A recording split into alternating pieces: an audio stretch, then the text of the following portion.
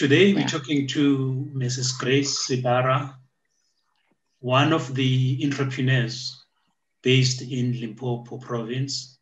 She's been in the business for quite a number of years. We'll talk to her to find out about her business and also more other information that she has to offer. Hello Mzansi, my name is Tolani Mtetwa. Let's talk tourism. Talk Tourism is your channel where we talk anything and everything that is tourism in South Africa. Let's go straight to the interview. Ms. Sibara, tell us about your business. Thank you, Tolani. My business is called Hayani Guest House, Caterers and Interiors. The business started in 1999, and we were doing only catering and interior decoration. Okay. And because of the need for accommodation, we started with in my own house with only 3 guest rooms. Yeah. And then the following year, as the business was running, we added 2 more. And then the following year, we added 2 more. We had 7 rooms where we were, but we didn't have conference facilities, as we said. But the need for conference facilities led us in the selling of our old area where we were to a new guest house where we are now. And here we've got 20 rooms. We built 20 rooms. We've got conference facilities now. Yeah, we're taking from 20 to 500 guests. And we also branched to the far north area in b&bs district, where we have a guest house which takes about 26 people sharing. It means we have 13 rooms. Oh, that's great. That's great. Now tell us, what drives you as the owner of Hayani, or the business that you are running? Basically, it's passion. Yeah. You know, if you love something, you will go all out to realize your dream. I love what I'm doing. I loved tourism. I am a people's person. I love interacting with people, learning new cultures. That's what drives me to and push me to be where I am today. And seeing people coming to you, to your establishments, and giving you positive feedback. It says to you, you are on the right track. You keep on doing what you are doing, because without servicing your customers, without making them satisfied, it means you are doing nothing. So this makes me go on a day-to-day basis. Now, talking COVID-19, it came in, nobody expected it to be what it has been, and it wreaked havoc. Now, what sort of impact would you say this COVID-19 pandemic has had in your business, and it continues to have in your business?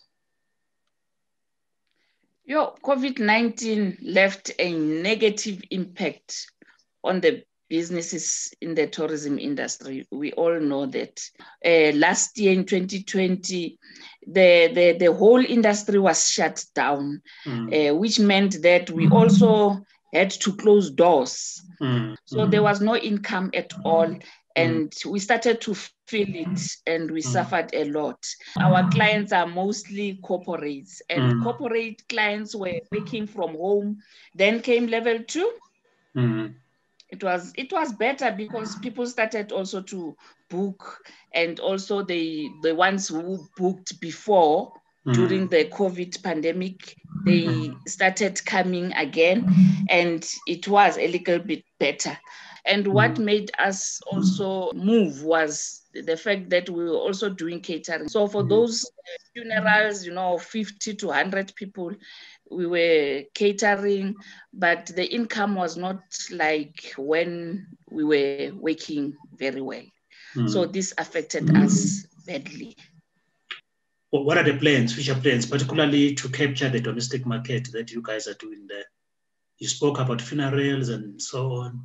What are the other new things that you want to do?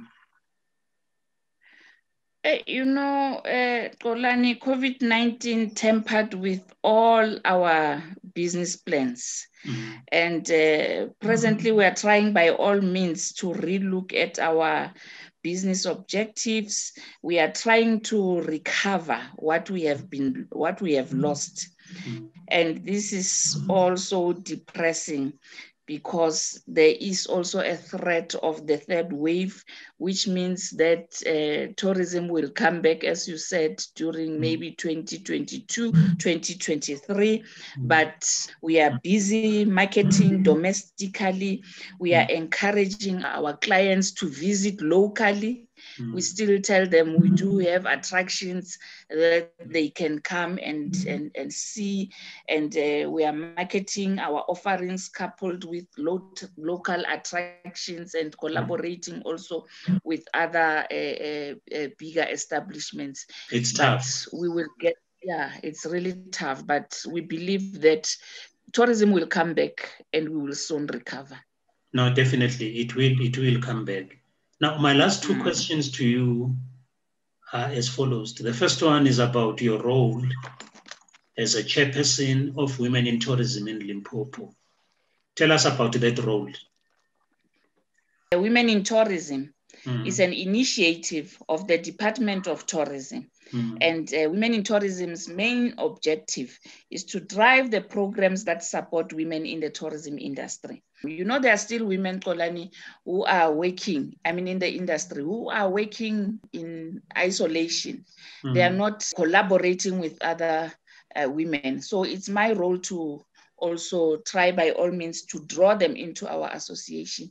As Women in Tourism, we collaborate with relevant stakeholders like your government, your private entities, in making sure that our programs are initiated and realized, because we cannot work on our own. We cannot say as women, we will be able to face our challenges and we will be able to solve our problems.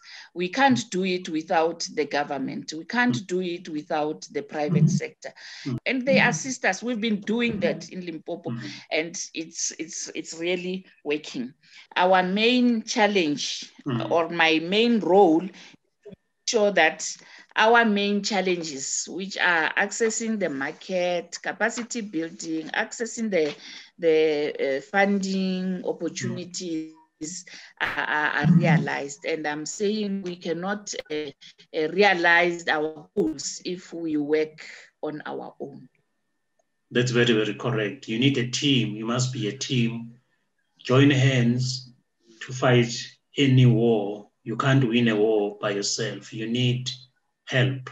To the viewers, if you are watching this video at home and you have not subscribed to our channel, please do so by pressing that subscribe button at the bottom of the screen and hit the little bell so that once a new video is uploaded, you can get a notification. Ms Sibara, where do people find you? If people want to book or want to get more information about your business, where do they find you? Our contact details, physical address is plot 19 Palmit-Fontein in Polokwane, and our landline number is 015-295-8496. My cell phone number, which you can reach me also when you need to book, is 082-728-3446. Our website is www.hayani-guesthouse.co.za. And you can also find us on our Facebook. Our Facebook page is Hayani Guest House and also Hayani Manor. Thank you very much for your time. We know that you are quite a busy woman driving the tourism in the province of Limpopo. Thank you very much for your time on this Freedom Day. Mzansi, you've heard it all. Let's support small businesses. Let's support the tourism industry. As Talk Tourism Mzansi, we believe that the tourism industry will bounce back after this global pandemic and create the much needed jobs and wealth for the people of South Africa. Keep safe, Mzansi. We love you. Go to YouTube, check for our channel, and view all the videos that we are posting, and let's support tourism in South Africa. Thanks for watching. See you in the next video.